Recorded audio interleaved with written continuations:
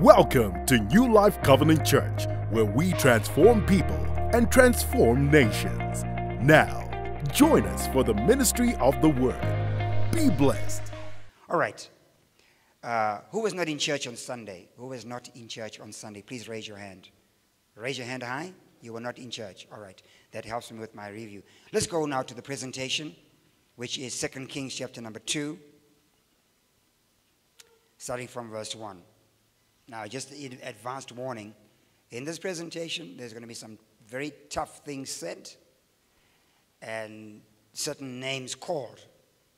And so if you are going to be sending a message out on your social media platform, please do not quote me out of context. You must quote me within the context. Ow. God bless you, my Java. Amen. It's so good to see you. Congratulations on winning your seat. Amen. And we pray for your constituency.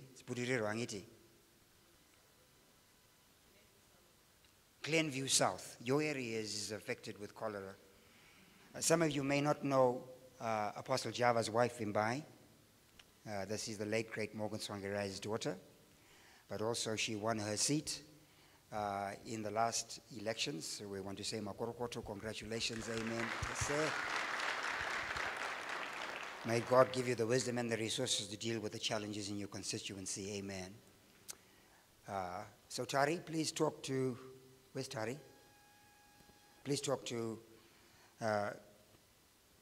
Apostle Java's lovely wife, Imbai, as to how we can direct some of our resources that we mobilize today for cholera. This is a great outlet there. We talked about that today. All right, back to the presentation. It came to pass that when the Lord would take up Elijah into heaven by a whirlwind, everyone say a whirlwind, into the heaven by a whirlwind, that Elijah went with Elijah from Gilgal. And Elijah said unto Elisha, stay here, I pray you, for the Lord has sent me to Bethel. For the Lord has sent me to Bethel. Say that. Say that again. And Elisha said to him, as the Lord lives, and as your soul lives, I will not leave you. So they went down to Bethel. Everyone say they went to Bethel. And Elijah said unto Elisha, stay here in Bethel, I pray you, for the Lord has sent me to Jericho. Say that. For the Lord. Say that again. And he said, as the Lord lives, that's Elisha, and as your soul lives, I will not leave you. So they came to Jericho. Now, if you look at verse number 2, go to the slide before. So they went down to Bethel. Went down to Bethel. Next slide. So they came to Jericho. There's a difference between went down and came. Verse 6. And Elijah said to him, stay here in Jericho, for the Lord has sent me to Jordan. Say, the Lord has sent me to Jordan. Say that again. And he said, as the Lord lives and as your soul lives, I will not leave you. So they too went on. Say that. Every word, every statement in the Bible has significance and meaning. Verse number 70. And 50 men of the sons of the prophets went and stood to view afar off. What did they do? What did they do? That means they are a watching church. They're not a participating church.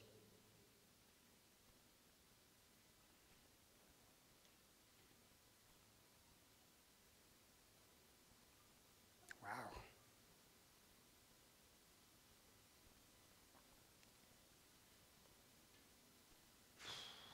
All right. Father, I pray for your blessing. When you look at 2 Kings, you have the conclusion of the great Elijah, who appears later on in Matthew 17 on the Mount of Transfiguration with Moses. Elijah is a very, very difficult ministry to match. Chapter number 19 of 1 Kings, we have the introduction of Elisha, who is plowing with 12 yoke of oxen, and Elijah takes his mantle and hits it on the young man. He leaves everything to follow Elijah. Then he becomes Elijah's servant. And when they get now to, we won't read the verses on because it will take me off. Elijah turns to him and says, when they cross Jordan, he says, what will you have me do for you? And the young man says, I want a double portion of your spiritual anointing and so on. Elijah says, if you see me, you can have it. But this process here into getting the double portion is very important. And so it's Gilgal, it's Bethel, Jericho, Jordan, then the double portion. It's never the double portion before that process. Gilgal, Bethel, Jericho, Jordan. So, we mentioned on Sunday that it's time for us to speak and address the kings in us, the prophetic anointing, because in our mouth is the birth and death certificate of our future. And once we release a word out of our mouth, it produces life or death. We live or we kill. And it's important that what we say and how we say it brings life.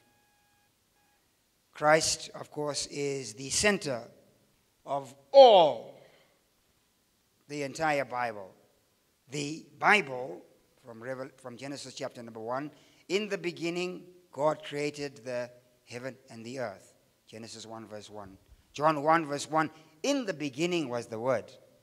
The Word was with God, the Word was God. And so the entire Bible is the Christocentric force. That's Christ the center. It's the story of the Son, Jesus, in his role in the earth in dealing with humanity. You cannot and should not preach anything without being aware that the Bible is about Christ. He is the center of all of that. The Bible speaks of the Father.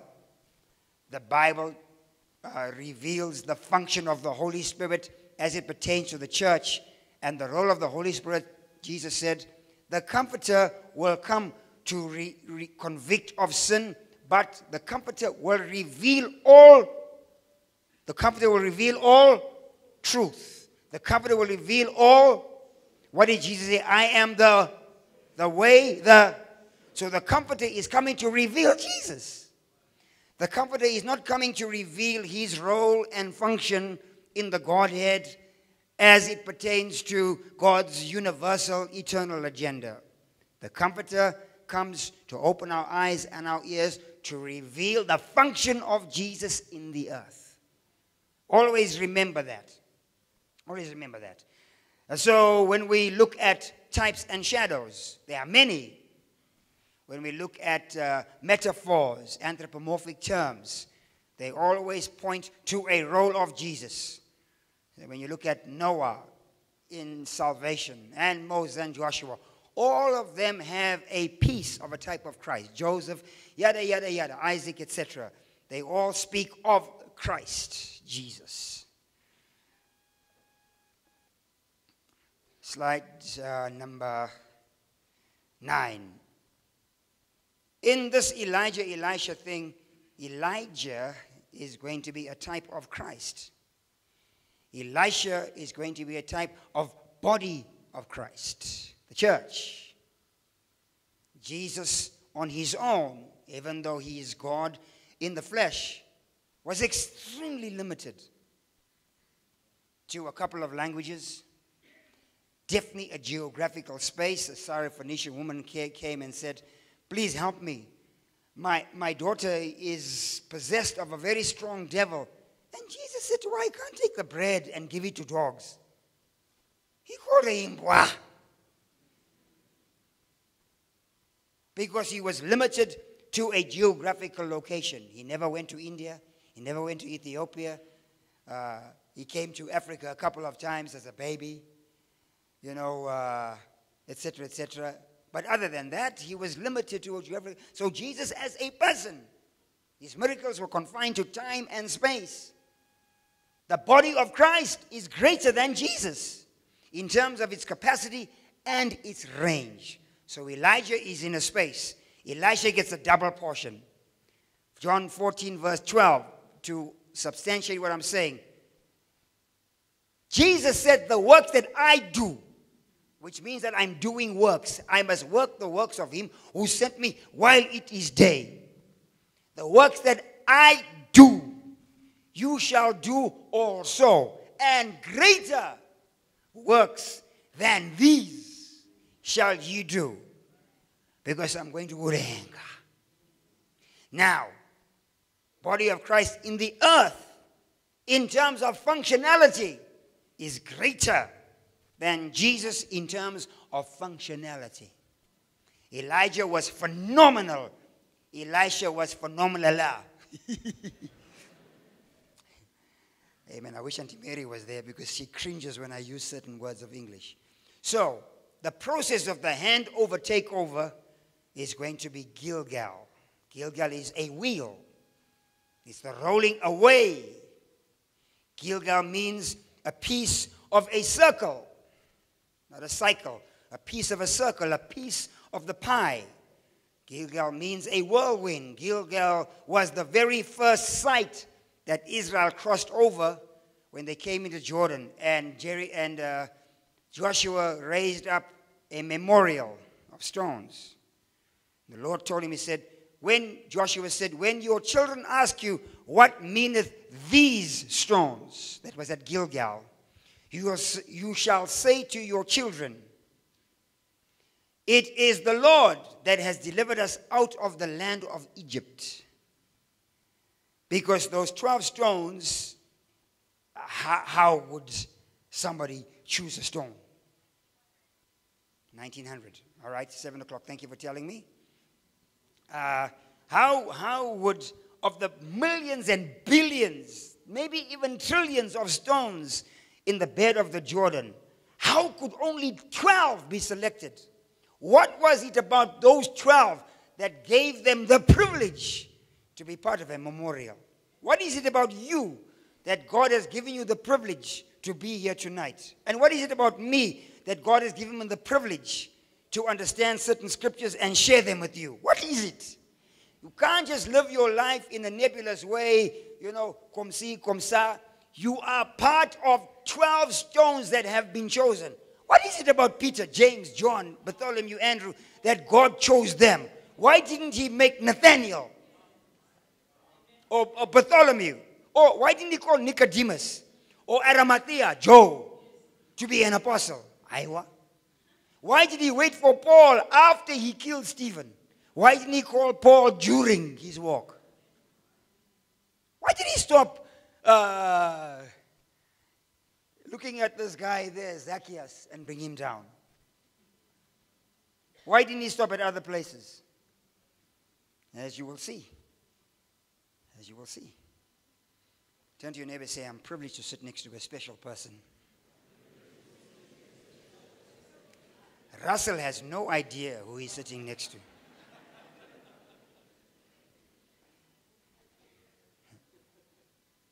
He's laughing because he has no idea. So Gilgal, number one, is a place of memorial. Say that. Number two, Gilgal is a place of circumcision. At Gilgal, you get cut. Gilgal is the place of cutting. Gilgal is the place, number three, of removing the reproach. There was a strong anointing on Sunday on dealing with reproaches. On dealing with reproaches. How God removes the reproach. We are all sinners saved by grace. And we talked about champion sinners. Who Paul said, I'm the greatest of the sinners. I'm the greatest of the sinners. Which means there are levels of sinners. If he's the greatest, it means that they are not those that are so great. But he died for all of us. There are people that commit sins that are premeditated sins. They are called transgressions. And then there are iniquities that run within our DNA spiritually and physically. And then there are sins. He was wounded for our transgressions. He was bruised for our... But it's at Gilgal where God rolls away the reproach, removes the guilt, takes away the things where the devil beats you on the head every night. You have no right for this. You know what you did where and there. And starts naming. He starts calling the girls. April. Remember April. You remember May. You remember that cheeky June. You remember Guruve. You remember what you did in the war. You remember what you did in Mutare. You remember what you did in Okombi. So but at Gilgal, God rolls away the reproach. I don't want to spend time on that. Number 4, Gilgal is the place where God cuts covenant. And to seal the covenant, they all brought their tithing. Tithing is a sign that you are celebrating the Passover. Tithing is not a salvation issue. No. Tithing is not a salvation issue. Tithing is a quality of life issue. Prove me. Malachi 3:10. Prove me. All of the people who were saying, prove me, were covenant people. They were Jews. They were covenant people. God told them, prove me this day. If you will see that I will open the windows of heaven and pour you out a blessing, that there will be no room to receive it. In other words, if you don't pay your tithes, you are still saved. But it does have an implication on the quality of your life. That is a wow moment, amen. Who's bad, who's bad, who's bad? Number 5, it is at Gilgal where the manna stopped. For 40 years I've been feeding you. For 40 years, rolling apples, giving you baked chicken. For 40 years, you just wake up, there's a sour with sizzling T-bone. I can feel it even now, amen. For 40 years, pizza's rolling for 40 years. Because with manna, you do not need teeth. With manna, you don't need teeth. But when you cross over Jordan and you get to Gilgal, remember this, that on that day, the past is gone. The manna is finished. No more just giving you.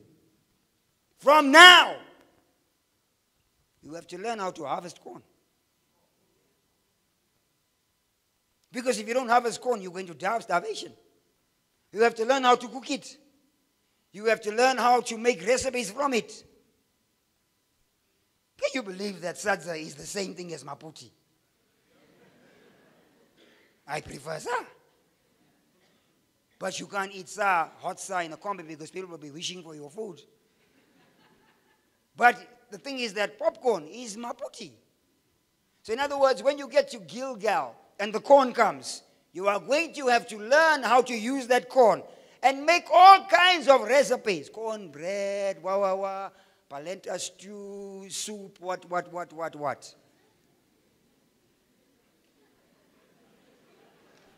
Custard is corn. Do you know that? Custard is corn. It's the same thing as salsa. Kuda. You mustn't just make sa. You must make custard. And then Gilgal is the place where Christ manifests himself. When Joshua got to Gilgal, the Bible says he met there a soldier, the captain of the Lord of hosts. He met Jesus in his war capacity. Didn't meet Jesus the shepherd. He met Jesus as a warrior. And when Joshua stood there, he says, are you for us or are you for the enemy? And Christ said, I'm for none of you. I'm for myself. That happens at Gilgal, the place of cutting. You have to be cut. There are things that have to be cut for you to go to the next level. Every level demands a cut. Tanashi, when you do your PhD, Julia, stand. Stand. Can you see that shirt? Just turn around. Just look at that shirt. Okoyo tonight, amen.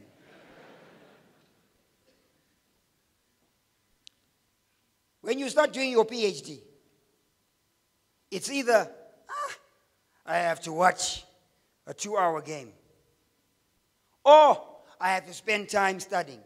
So there's something you have to cut. When you go to the next level, when you get married, you have to cut your old friends. You can't be going like a Jola boy with all your friends. No, there's a WIFE, wifey, which is the same as Wi-Fi.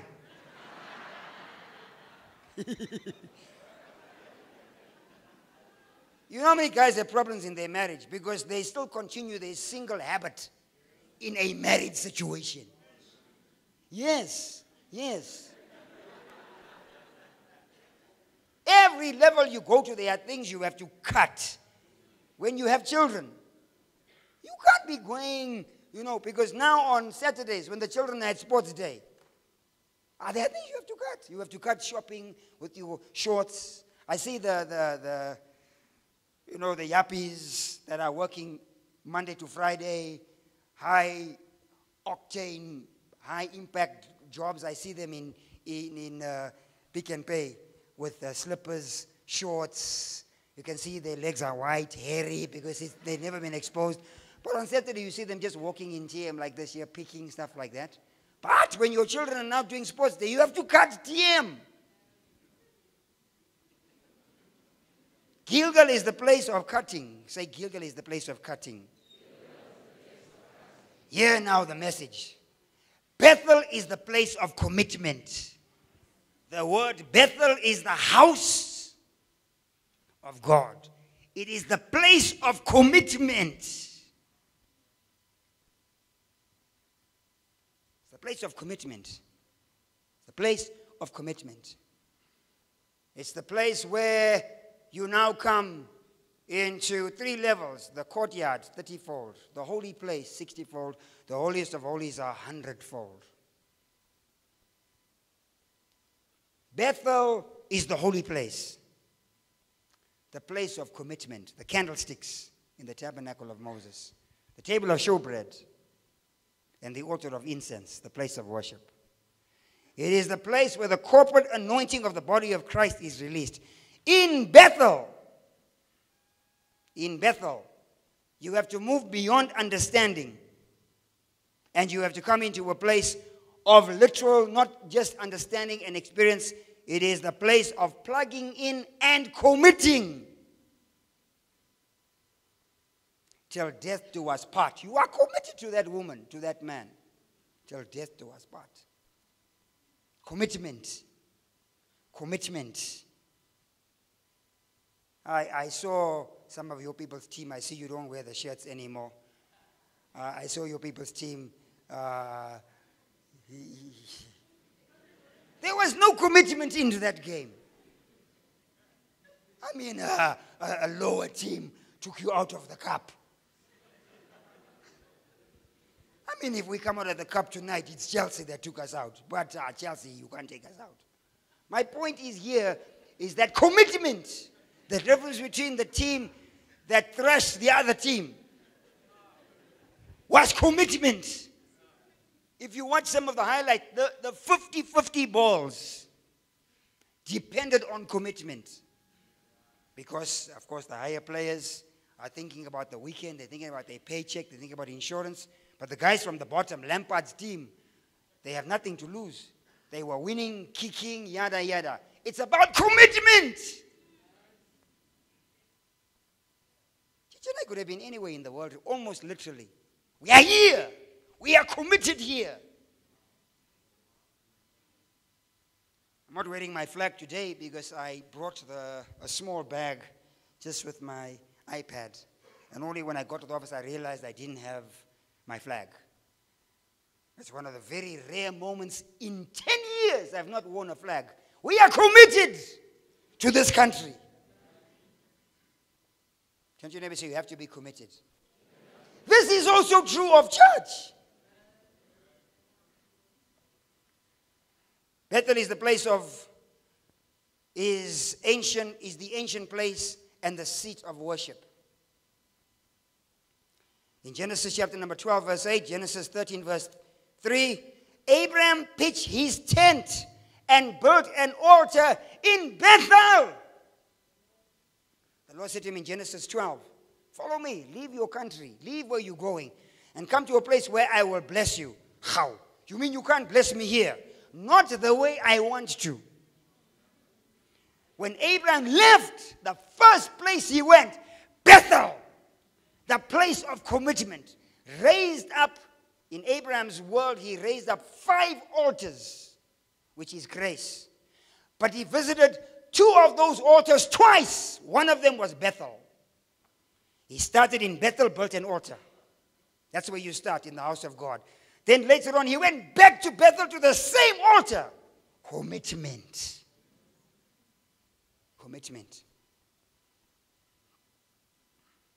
Jacob saw God in Genesis 28 at Bethel. The Lord gave him ngwazo. In other words, blessing in advance. Jacob woke up in the morning and said, yo.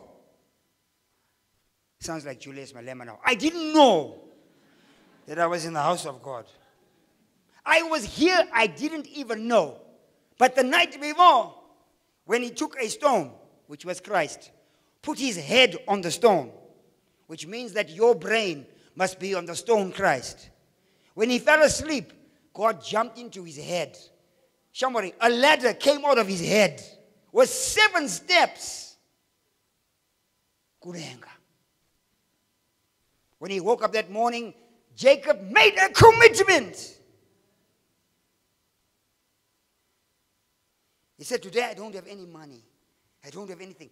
All I have is a little bit of oil. If you do a study of a little bit of oil through the Bible, it is fascinating, including chapter 25 of Matthew, where the wise virgins had a little bit of oil, just a little. God can use a little bit of oil and impact nations. Jacob took that little bit of oil. That woman took a little bit of oil, and God multiplied it. Jacob took that little oil, and he anointed that stone. What was he doing? The Bible says he anointed with. So what Jacob did was he anointed his head, acknowledged that Christ is my head. Then he made a commitment and said, if you bless me in my way, I commit. However long it takes, I'm coming back to this place with my jegumi to this place. I commit. I'm coming here with 1/10 of everything you have given me. And when God got the commitment out of Jacob, because before that Jacob was not committing to anything. When God got the commitment out of Jacob, he blessed him years later. And Jacob lived up to his commitment and came back to Bethel. Say, Bethel is the place of commitment. When Samuel begins his prophetic ministry, God chose him as a little boy. Little boy. At the age of 9, God gave Samuel a national plan on all levels. When Samuel became the official prophet of God in the day, he built an altar in Bethel. And at that altar, Samuel did his circuits. Samuel began the school of prophets. And Amos talks about this in Amos 7 verse 3. It is in Bethel where prophecy comes from. It is in Bethel where you have a company of prophets. Chapter number 10, verse 5 of 1 Samuel, Samuel said to Saul, there are places you are going to go to. When you come to Bethel and the Philistine garrison, it is there you will see a company of prophets. There's a difference between a company of prophets and sons of the prophets. Big difference. All of these are individual teachings, which I intend to pursue. I leave for the U.S. this week, just a few days. And then when we're back, I'm home all the way until March. And we are going to be doing specialized teaching, special meetings here for these kinds of teachings, which will be maybe 5 hours at a time with a few minutes break between hours to teach on subjects like this. Oh, thank you for a few people that appreciate that. It's because of commitment. Some of you at Gilgal are still getting the you need to be cut. Say after me, say, Bethel is the place of commitment. Say that again. What I find in church is very concerning. Where you have people that are not committed. If they have a platform, they'll come. If they don't come. And I can tell on people that have commitment. Bethel is the place of commitment. You know, in this church, we, as a leader, I've been leading this church for a long time. I was just asking Kumalo, Elder Kumalo, when he came, they came in 1985. 1985. They're still here. They're still here. The only time they came out of the queue was in terms of grandkids. They jumped the queue. When they're younger than me, they jump the queue. Don't you never say no jumping the queue? I won't even talk to you guys, Indirai. I won't even talk to you, amen. Commitment. They've been with us through thick and through thin.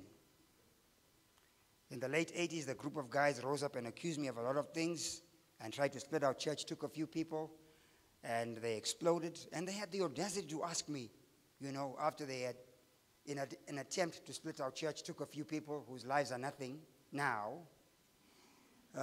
They said, oh, Bishop, help us, you know, help us buy a bus, and should they help us buy? I thought, you guys, the audacity, causing Chichi and I so much pain, telling so much stories about me, lying and causing those stories.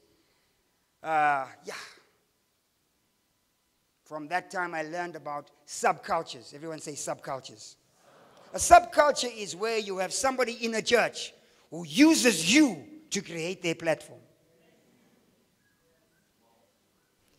On Saturday evening, I was tired. I got home Saturday, I was sleeping. Chichi at 5:45 said to me, I'm leaving, I'm going to call to worship. I said, are you going to call to worship? I didn't even know there was a call to worship. The first time I heard about call to worship was Saturday evening at 5:45. And Philip and Charlotte Pike are members of this church. They didn't tell me. I'm the father of this house. I'm the leader of the house. They had called to worship, but didn't tell me. They took Dube and others, members of our choir, full in call to worship, never asked me. You guys never asked me. Our security team, Albert and that bunch, were serving there as security. They never asked me. They were ushers serving there. They never asked me. They are members of our band that were there. They never asked me. Commitment. We are in a Kingdom Cathedral program. We have cancelled all departments' programs. Oh, you can tell the Pikes I'm seeing them tomorrow. I'm not scared of anybody. I've given my life for this church, not to a subculture. I will not take it. I will not tolerate it. Not now, not ever. We are trying to raise money for Kingdom Cathedral. You know how much money we have to give this week in cash? It's almost $1 million. We are pulling here, pulling here. We are under so much pressure. And now we have people that are taking from this, dividing the spoils and the money and doing this. It is not right. We will not take it. This is Bethel. It's the house of God, led by one of the leading apostles in this continent. Bethel. You have to commit. You have to dig in. Green can never ever say, I'm not a Bismark. No! Even if he changes his name, he is a Bismark for life. Once you are born in this house, you commit to the name and to the house. There's Alice, our elder. For years. She doesn't have to come on Wednesday. She's here. They are here. You have to commit. You can have any meeting. I just heard that G is doing a concert. He's the son of the house. He never talked to me. I don't want to know. I want to know. He should tell me. You should say to me, Baba, I'm doing a concert. For one reason, information's sake. And number two, my blessing. Of course. You have Zav Shamba here, who is my son for years. He's one of the few people that has happiness every day of his life.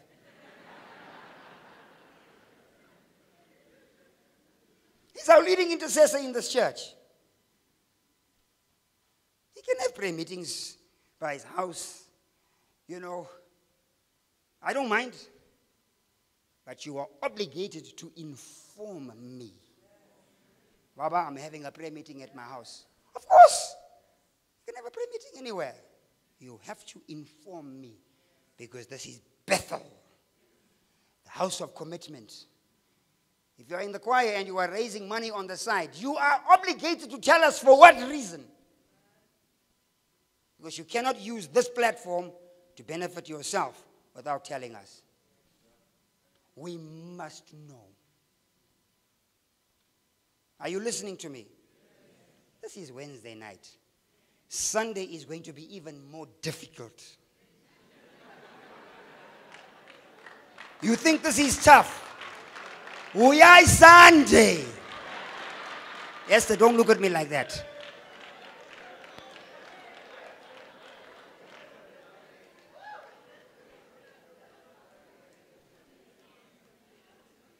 You're not happy? There are churches everywhere. The prophetic word I got in my life before many of you were born, your name was not mentioned once. My success is not predicated on your name. Ini Bishop Tudor Bismark.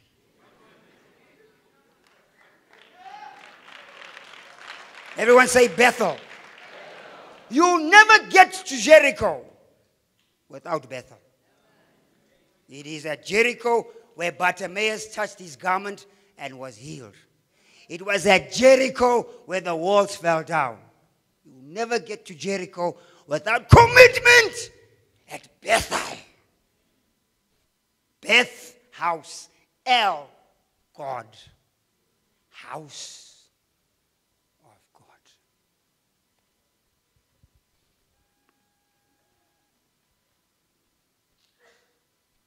If you don't commit, you'll just be a part of the company of prophets. A company. A company of prophets. No name. Ringy, ringy, ringy.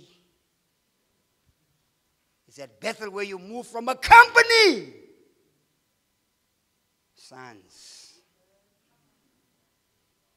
Choose. Do you want to be a part of a company? Or do you be a part of sons? A company, you have no name. You have no name. When you're sons, you will always, Tinashe, be my son. Chakawa, you'll always be my son. Russell, you'll always, Blessing, you'll always be our sons. You'll always be our daughters. When you commit, you move from a company to sons of. I was preaching. I did so good without rabbit trails. It's the first one. I was preaching for a wonderful organization a few years ago. They wanted me to teach them on the kingdom of God, the kingdom of God. And they had 2-day sessions on the program. So I thought the day sessions were speaking publicly and so on. The day sessions were organized for 3 hours for me to meet every day with the leader of the organization who was twice my age. He said to me, Bishop Tudor, he said, please teach me on the kingdom. Teach me on the kingdom. He was 1.5 times my age. I was barely 40. I was barely 40. He was 75. And he knelt and he said, please teach me the kingdom. I want to know. He said, I'm tired of being generic. You know, there's medicines that The doctors will prescribe, you can't find the actual item, so they give you a generic. And I won't say if they come from a certain country, you're not sure if it's just a sugar tablet or it's the real thing. It's at Bethel where you move from generic to actual. You cannot, sisters and brothers, buy a Mercedes-Benz and then use generic parts. Conform I say. If you can afford a Merc, surely you can afford genuine parts. It's at Bethel where the genuine parts show up. Bethel. Bethel. The genuine parts show up. I pray for every one of you that God would bless you. And I pray that God will put into your heart and into your mind a serious sense of commitment. Bazalwani, we are now going to Kingdom Cathedral. We are going to need committed people. Not side programs without telling me, and then you take it. We need $6.5 million in the next few weeks. Every dollar counts. Every dollar. Once we enter the building program, which has begun, and they start putting, I mean, it's 1,040, 1,400 and something holes in the ground. Just over 10 meters. Once we commit to that, we are going to need committed people to stand with us. To say whatever, we will see this project through. Whatever. This is Bethel. This is Bethel. The house of God. The place of commitment.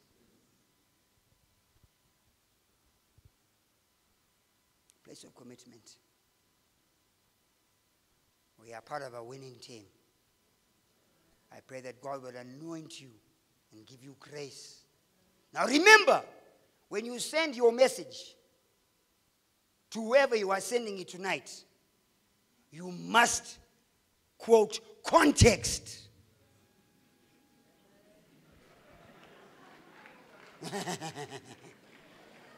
Have a genuine laugh. Stand with me. Let's pray.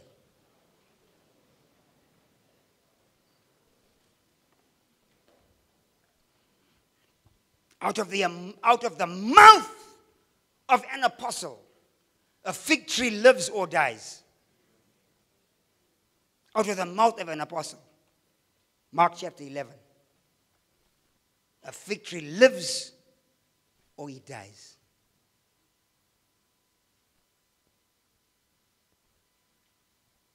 Join hands with somebody that's committed. Ask them first before you just join hands.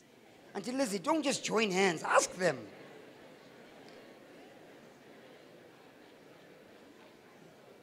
Before you join hands, ask them committed to what?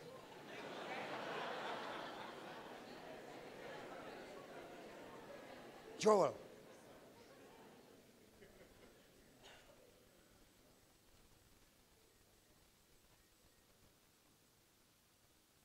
Grace of the Lord Jesus Christ, fellowship of the Holy Spirit be upon you all. Amen.